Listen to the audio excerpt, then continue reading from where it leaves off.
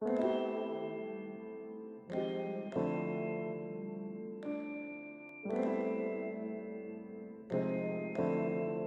story, while likely false, was never intended to be a hoax. Tighe came to regret releasing her story. Tighe came to regret releasing her story. A best-selling book furthered public fascination.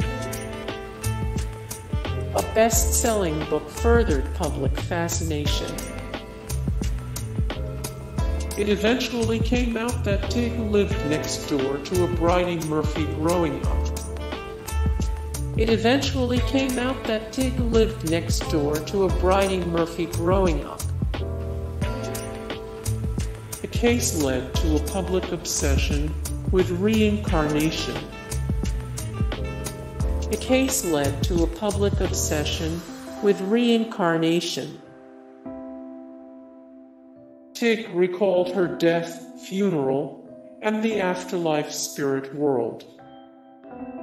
Tighe recalled her death, funeral, and the afterlife spirit world.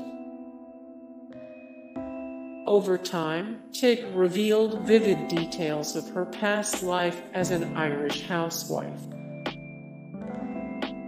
The Bridey Murphy identity emerged during routine hypnosis.